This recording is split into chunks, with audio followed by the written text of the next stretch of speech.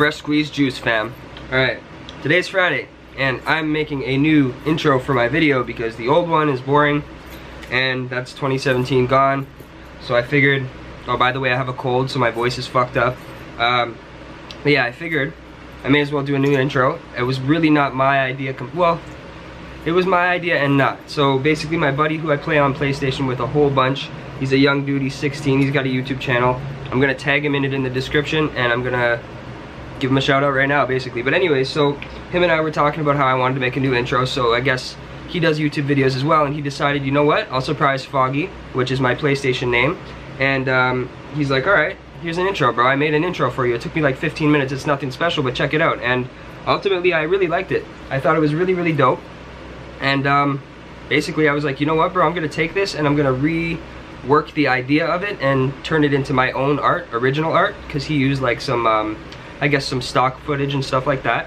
And so he said, alright, cool. And then I said I would send it to him so he could edit the actual intro and do like the animations in it, I guess. So basically what happened was ultimately I ended up doing my own animation intro, and he also is currently right now at the very moment I'm speaking to you working on an intro too. So there's gonna be two intros. They're both gonna be pretty similar, just different song and maybe some variation in the way the footage looks for the intro. So I'll probably switch it back and forth here and there.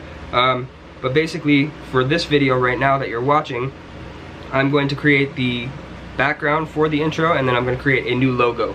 And you're going to see all that come together in Photoshop. So yeah, hope you enjoy that. And at the end, I'm going to show you the new intro. Obviously, we started with the original intro, and yeah, cool. Alright, let me know what you guys think. I'll possibly talk at the end. I'm not sure. We'll see how I feel after I edit the video.